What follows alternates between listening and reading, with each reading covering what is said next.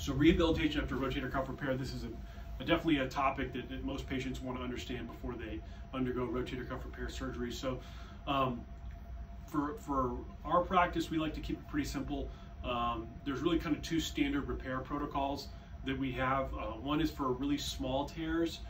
In small tears, we can be a little bit more aggressive with how quickly we let you move. For bigger retracted tears or poor tissue, poor bone quality, we slow you down a little bit because we're a little bit more concerned about how quickly your tendon is going to heal and also the strength of the repair. So for all rotator cuffs across the board, you're going to have an operation. Afterwards, you're going to be in a sling.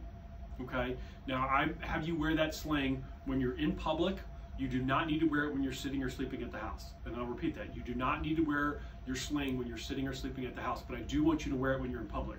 What I want you, all my patients after they have their rotator cuff fixed, is to limit any lifting of the arm for the first 4 weeks. Okay, so no lifting of the arm. You can bend and use your elbow. So I like to tell patients you're kind of like a T-Rex, right? So your arm stays close to your body so you can get your hand to your mouth. You can come up to this level. But we don't want you going behind the back for sure or elevating your arm like this because what that does is it pulls on the repair. So that's for the first 4 to 6 weeks after the surgery. After 6 weeks, we let the vast majority of our rotator cuffs move as much as they want, but we still limit the lifting to no more than a pound. After 3 months, we let you start lifting more than a pound and start to begin gentle strengthening with physical therapy with the hope that you'll be recovered fully by 6 months to 1 year after the procedure. So again, it's 4 to 6 weeks in a sling, no elevation, but you can still use your elbow. And again, things like typing, feeding yourself, getting dressed, that frees you up to do that.